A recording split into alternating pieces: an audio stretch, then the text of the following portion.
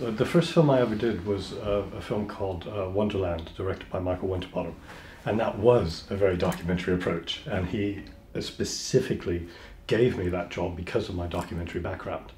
And for a number of years after that, that's the only film that I was being offered.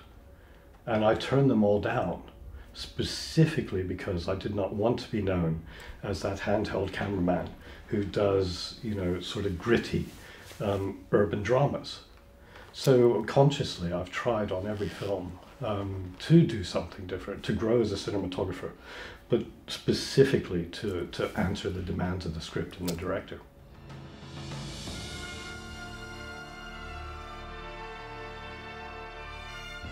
Byzantium was a fantastic experience because, you know, Neil Jordan was always one of my heroes, and to get a phone call from him and for him to ask me to make a film with him was, you know, I literally had to sit down. My heart was pounding, and I was like, oh, you know, the possibility of that ever happening, you know, it was impossible.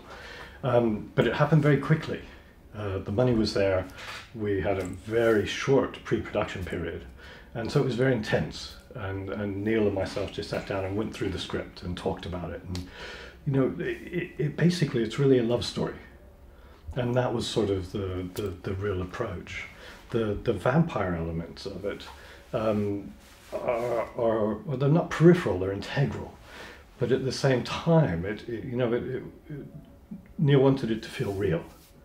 And so we were looking at, you know, very real locations, very gritty locations. You know, it's quite a dark tale, but still wanted to have romantic elements. Otherwise, you know, there's no point in watching it. It's just another vampire film.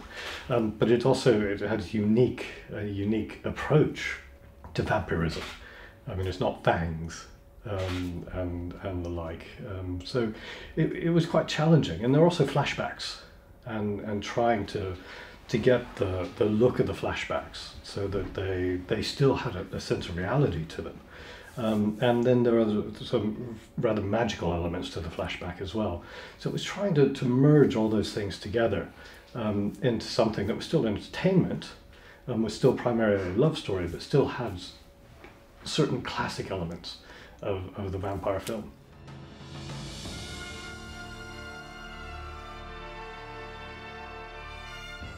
You know, from the first day I read the script of The Place Beyond the Pines, that opening sequence was in my mind always one shot.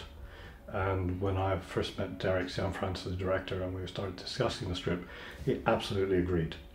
And to me, the culmination of all of that shot was to be inside the cage of death. And there was a clue there that I didn't listen to very closely. Inside the cage itself with the motorcycles. Because I thought, I've never seen that before. And if you've got a build-up of that length, you want a payoff to it all that is something unique. And so that's what we designed the shot to do.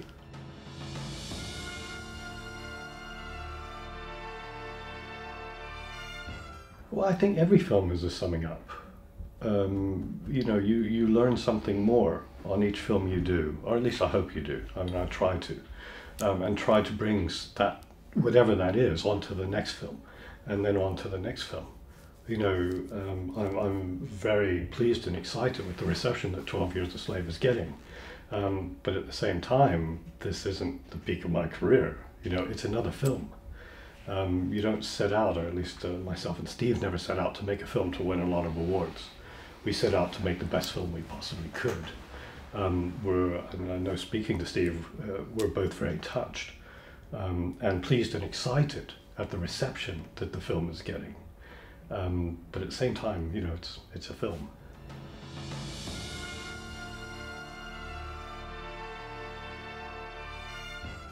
I am so pleased that this festival exists. There is no other place or time in the world where cinematographers get together in the way they do. We tend to lead very disjointed and singular lives. You know, I'll go off for a film, I'll be away for, you know, 4 or 6 months. I won't see any other cinematographers because I'm the only cinematographer on the set. And you can do that for years on end without bumping into other cinematographers. But here you can come for a week, you can guarantee that you're going to bump into some cinematographers. And it's important in any sort of job you have to meet with your peers and talk with them. Particularly something like this, you can feel very isolated. And it's great to talk to other people to realize that, you know, the pressures, the problems, the things that you're going through on every production, you're not the only one. You know, there are these universal issues, but till you get a chance to sit down and talk to other cinematographers, you don't know that they're universal. And it's also this interface here between students and cinematographers, it gives the place such a life.